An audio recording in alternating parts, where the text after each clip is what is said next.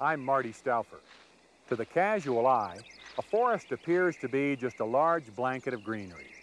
But take a closer look, and you can see that each forest is an outgrowth of a complex progression in climate, earth history, and other variables. These elements have created and shaped our many different types of woodlands. Whether it's a martin playfully searching for a meal, or a spruce grouse performing its mating ritual, these woods provide shelter and food for thousands of wildlife species. North America is blessed with an amazing diversity of ecosystems, and depending on where you live, your perception of, quote, the forest will differ dramatically. Let's explore this variety of forested areas as we take a close-up look at a magical world in the forest.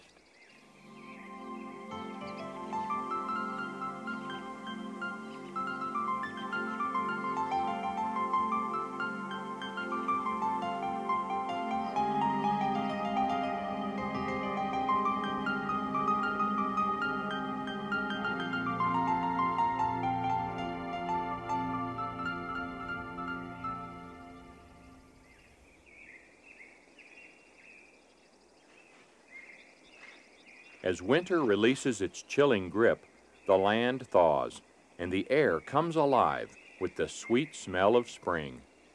Here in Kentucky, a wood thrush attends to her young.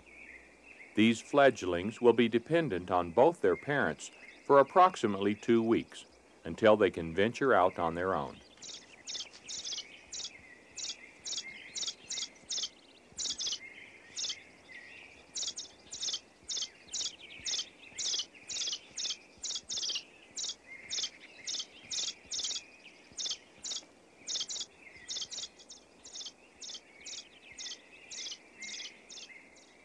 Our central forests are primarily comprised of deciduous trees, those which annually lose their leaves. This yearly process of shedding leaves is triggered when the sap in the tree stops flowing. A simultaneous process puts the tree to sleep for the cold winter months.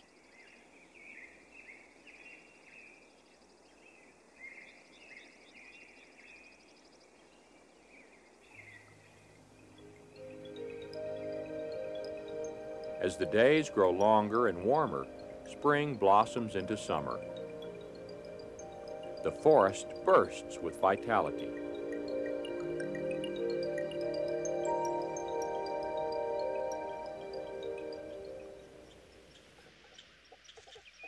Enter the lively and curious martin. They're indigenous to our northern woods. This exuberant juvenile seems to be searching for a nest.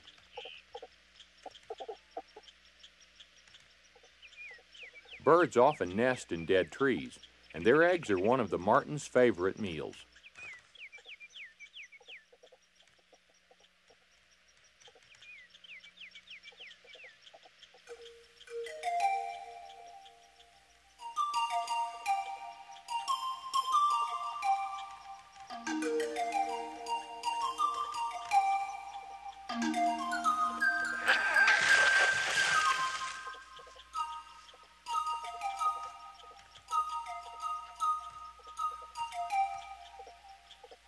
Martins require this type of mixed forest, made up of both deciduous and coniferous or cone-bearing trees. It provides all they need to survive.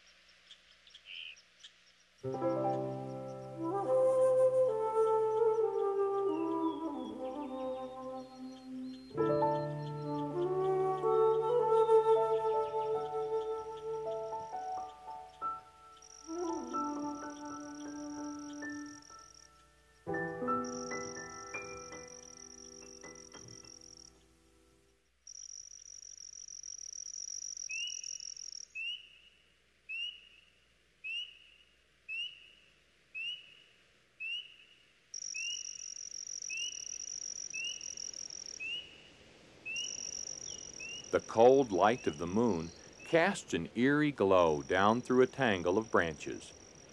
Nighttime turns every woodlot into an enchanted forest. In nature, all life feeds on death, as surely as day follows night.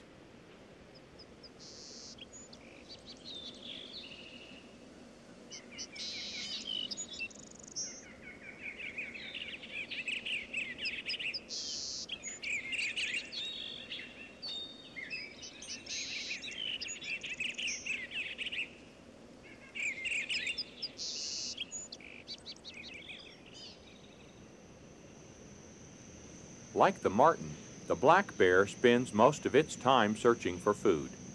It's quite at home under the dense canopy of a southern forest. This lush habitat provides the variety of flora necessary to sustain such a large omnivore. The seasons dictate each animal's diet, and since it's summer, the black bear feasts on a banquet of berries. The raccoon also enjoys berries, although it prefers crayfish and frogs. This adaptable creature is found throughout the United States and will eat almost anything.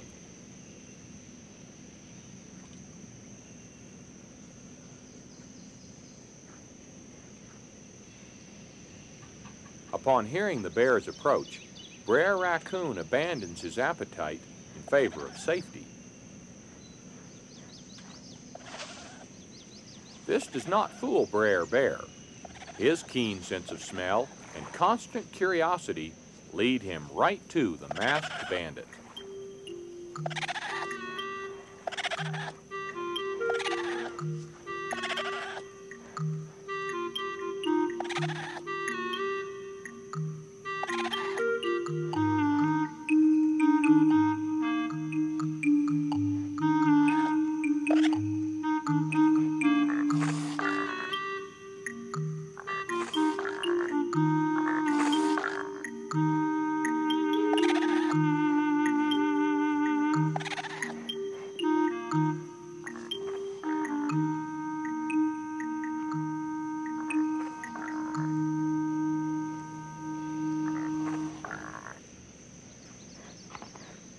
Although the bear outweighs the raccoon by at least 20 times and could easily have him for lunch, Brer Bear seems more interested in playing than snacking.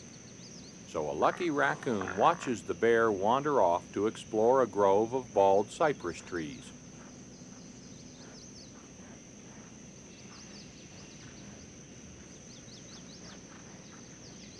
Unlike most conifers, the bald cypress sheds its leaves every autumn. In addition to cones, coniferous trees are also characterized by their ability to withstand severe conditions. In this case, the soil, and not the climate, is the obstacle to be overcome. The bald cypress has been a mystery to botanists for years. Its uniqueness lies in the peculiar surrounding outgrowths called knees. At one time, it was believed that the knees helped support the tree. Although this may be true, it is now believed that a primary function of the knees is to store food.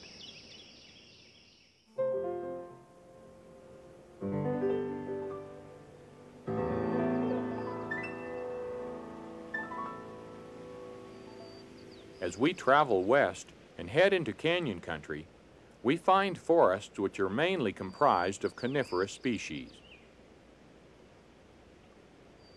The most prevalent tree is the ponderosa pine. This tree thrives in hot, arid climates. Its versatility has enabled it to withstand drought and has made it one of our most successful trees. Likewise, any animal living here must also have special features to help it withstand environmental hardships.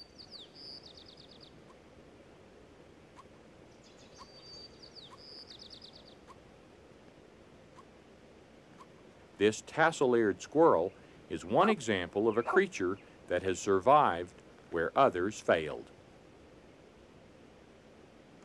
These specialized rodents rely on the prolific pines to provide them with food, shelter, and nesting habitat.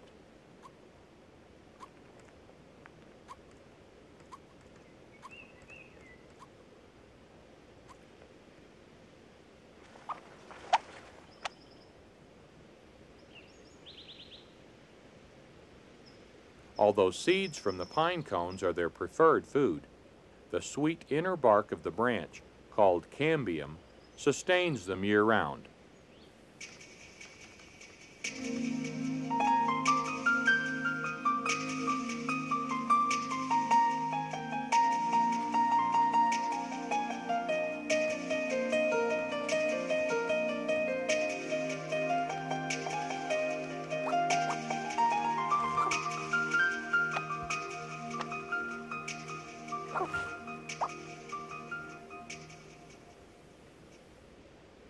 Another unique attribute of the ponderosa is an extensive root system, which spans up to 100 feet and descends to depths of 30 feet. This system, combined with the unusual root shape, which are branched, not feathered, allows the tree to absorb all available water when the soil is saturated, but prevents it from sucking it dry when water is scarce.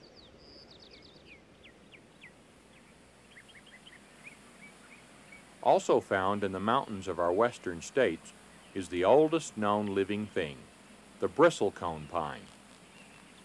Surprisingly, these trees survive in some of the most severe climatic conditions on our continent. They live at elevations in excess of 10,000 feet, where there is endless sunshine, but little water or oxygen. Many of these trees have been dead for hundreds of years, but their splintered skeletons remain.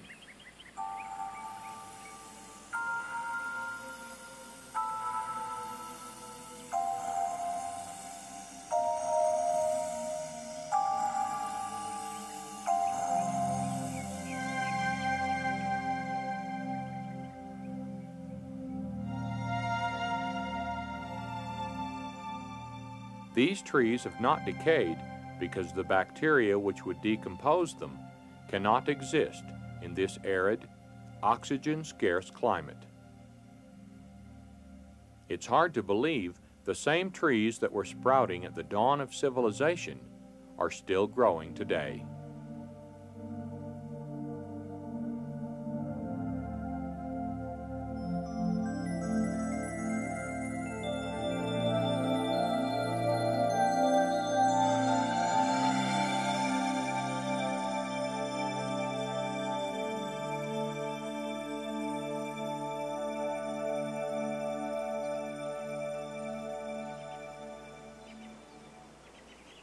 In the Pacific forests of California are the giant sequoia. Sequoias are also quite old, some dating back over 2,500 years, but they're most renowned for their massive size. These huge trees were named after a great Cherokee chief.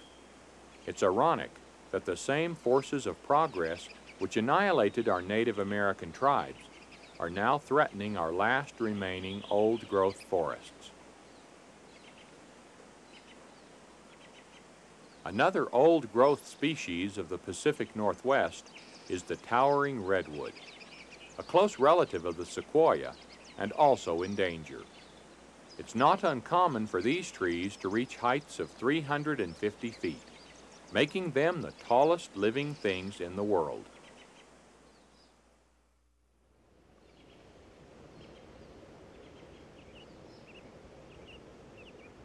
The mountain forests of our western United States vary greatly according to region.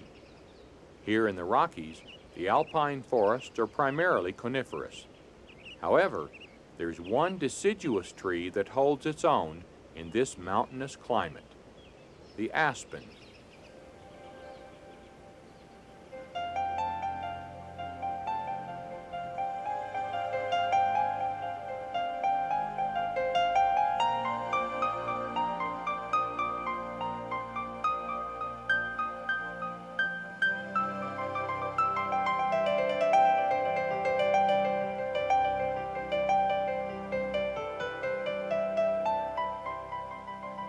Autumn in the Rockies would not be the same without the golden shimmer of the aspen's leaves.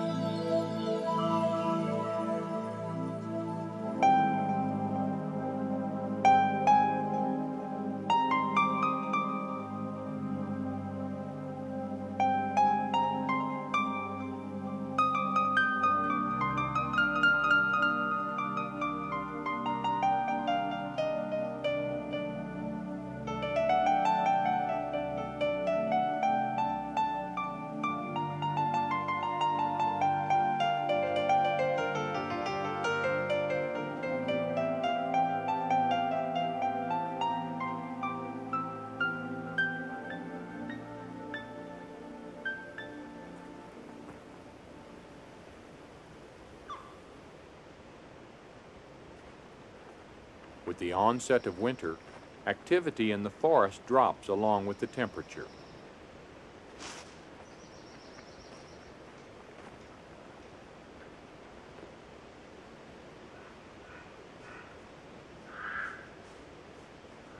Most species either migrate to milder climates or hibernate through the winter months, but there are a few which remain.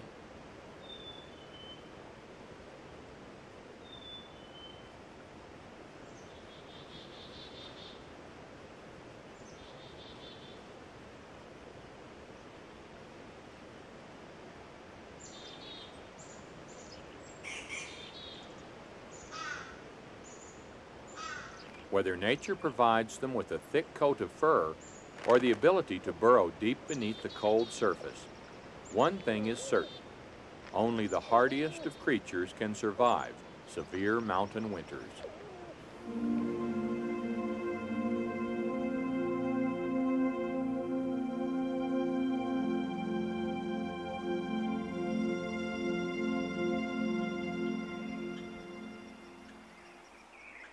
In our moist northwestern forests, the trees grow tall and dense.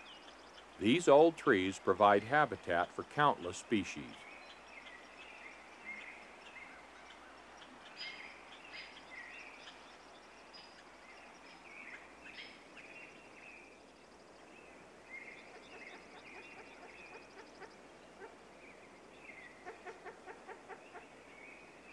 One of the most engaging is the Franklin's grouse, a subspecies of the more common spruce grouse. The males have distinct mating territories where they compete for the female's attention by jumping out of a tree and flapping their wings. Nearby, a second male responds.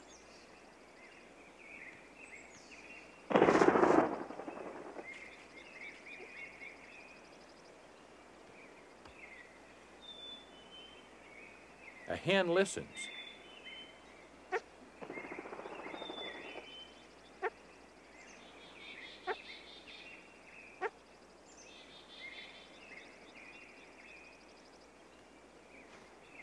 This curious ritual is referred to as a flutter flight.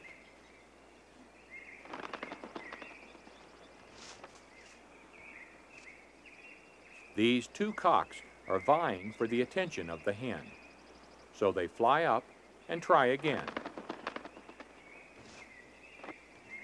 The first one, then the second.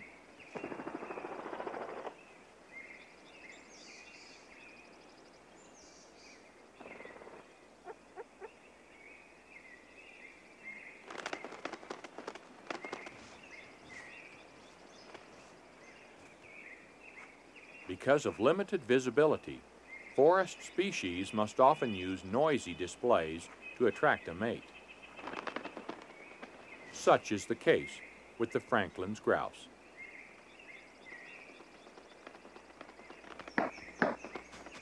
The two males now begin an unusual flight display. In slow motion, we can see the dramatic double wing clap.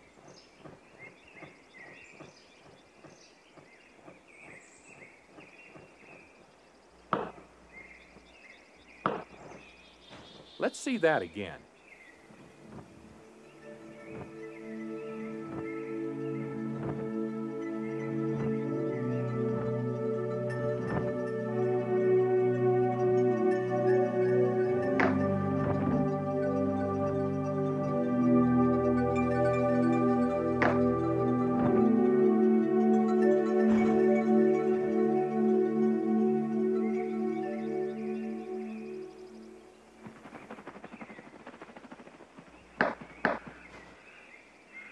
Although this practice may be dangerous, as it points out their position to any nearby predator, they risk it all in this mating contest.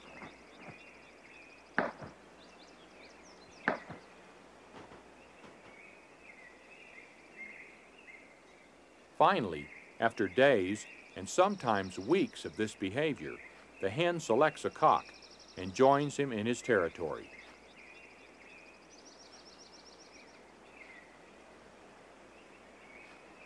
The combs above the male's eyes swell with blood as he performs what is called a tail flick.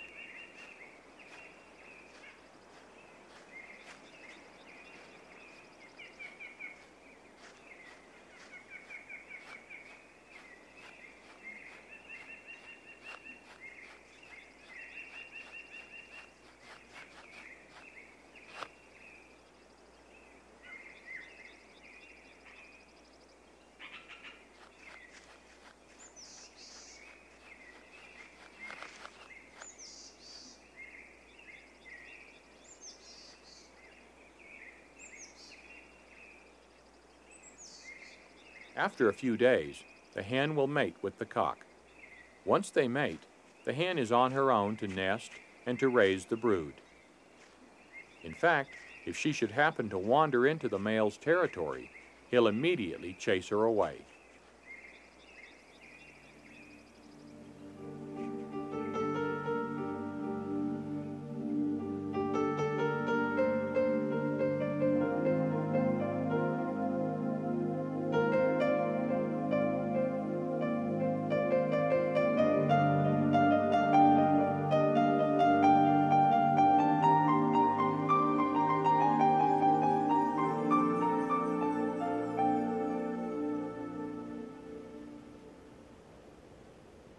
Hopefully, we humans will use our awesome power to protect and not destroy our forests.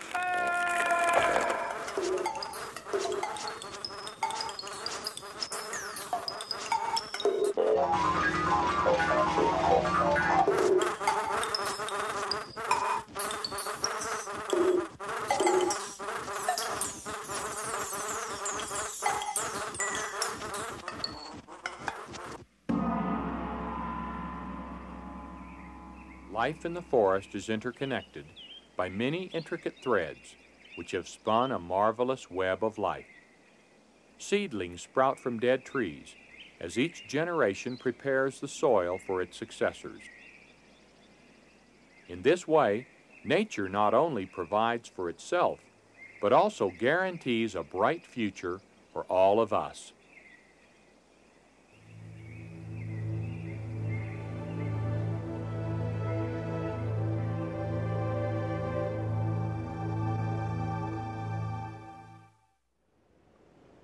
When America was discovered hundreds of years ago, she was blanketed with 850 million acres of primeval woodlands.